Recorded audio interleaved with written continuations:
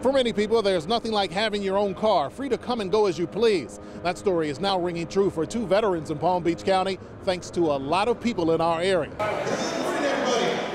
In West Palm Beach, inside this car insurance building, employees, business owners, and charity leaders gathered to give back. First up, Tony Griffin, a U.S. Army veteran. And after serving our country for 7 years, in 1990, Tony became the first person in history to voluntarily leave Hawaii to move back to Chicago.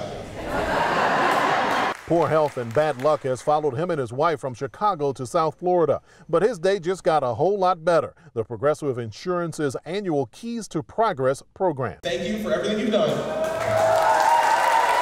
Griffin was given a brand new Jetta. He says it's a game changer. It definitely is going to help us get around. It's definitely going to lessen the burden. And then there's Jerome Vickers, who just received a brand new Honda Accord. Vickers is a veteran who recently completed his doctorate degree in education at Lynn University.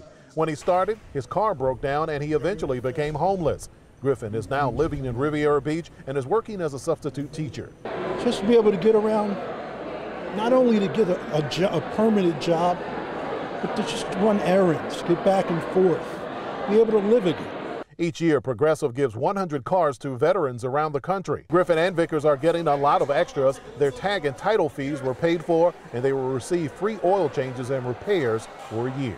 Very happy moment and very grateful and humbling moment.